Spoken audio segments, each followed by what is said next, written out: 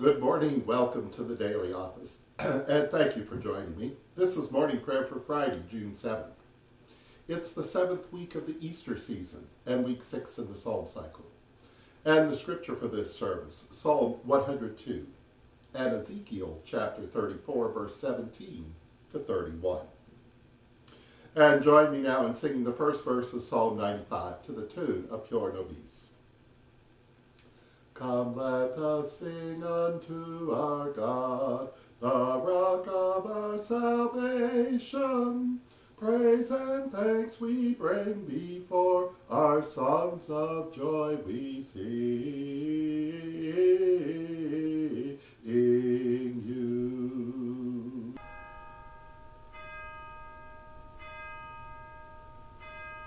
Open my lips, my mouth shall declare your praise. Alleluia, hear my prayer, O God. Let my cry come before you. Alleluia.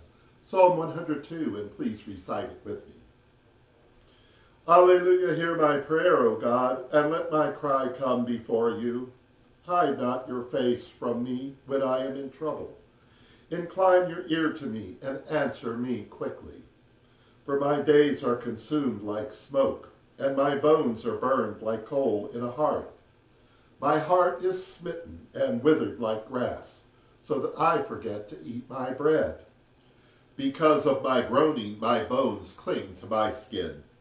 I am like a pelican of the wilderness. I am like an owl of the desert. I lie awake and watch. I am like a lonely sparrow upon the housetop. My enemies reproach me all the day long, and they that hate me are sworn against me. For I have eaten ashes for bread, and mingled my drink with my tears.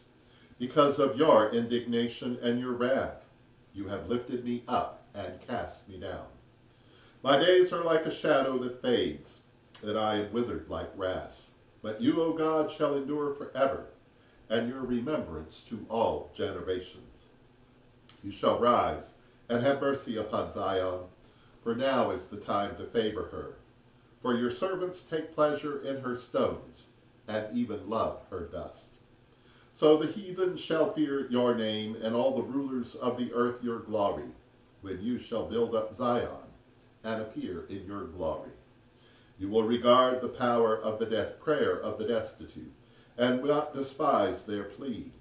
This shall be written for the generations to come, so that the people yet unborn may praise you.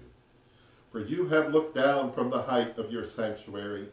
From heaven you behold the earth, to hear the groaning of the prisoner, to free those that are condemned to death, to declare your name in Zion and your praise in Jerusalem, when the people are gathered together and the nations to serve you. You weaken my strength on the way and shorten my days.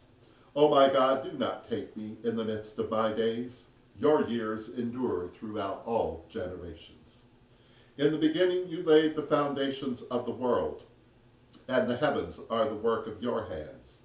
They shall perish, but you shall endure. All of them shall wear out like a garment. Like clothing you change them, and they shall be changed. But you are the same, and your years have no end. The children of your servants shall continue, and their children shall be established before you. Glory to you, source of all being, eternal Word and Holy Spirit, as in the beginning, so now and forever. Amen. Alleluia. Alleluia, hear my prayer, O God, and let my cry come before you. Alleluia.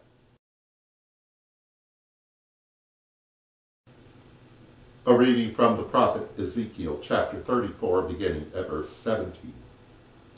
As for you, my flock, thus says Yahweh God, I shall judge between sheep and sheep, between rams and goats.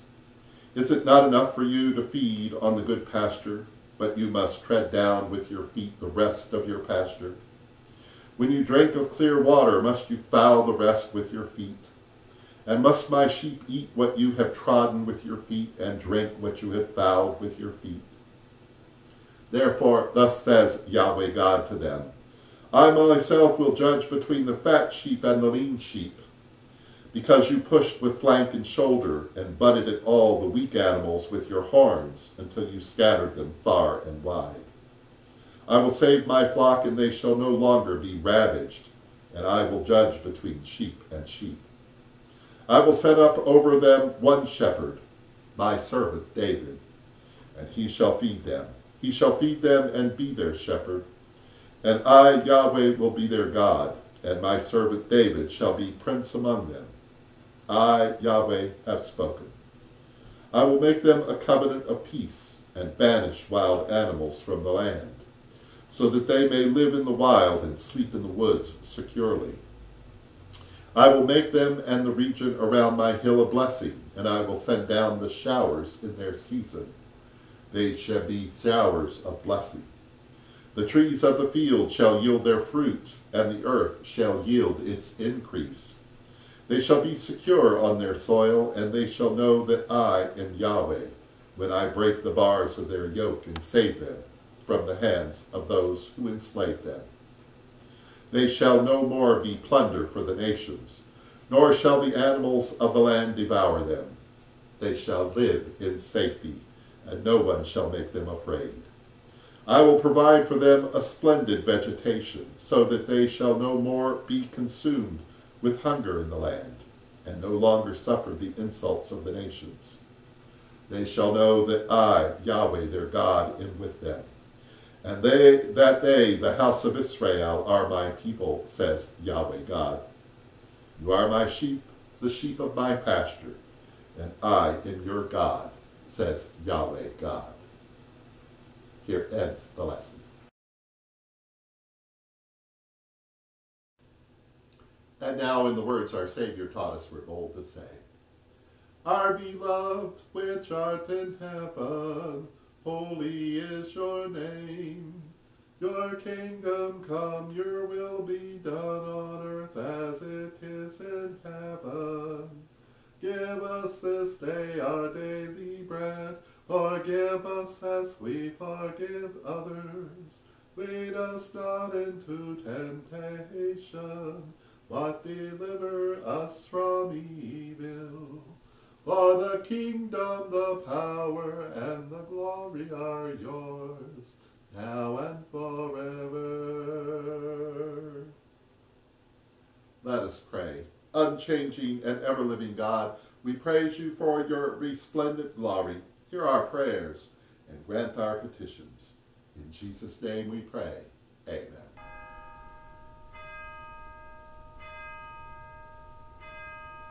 Alleluia, this is the day that God has made.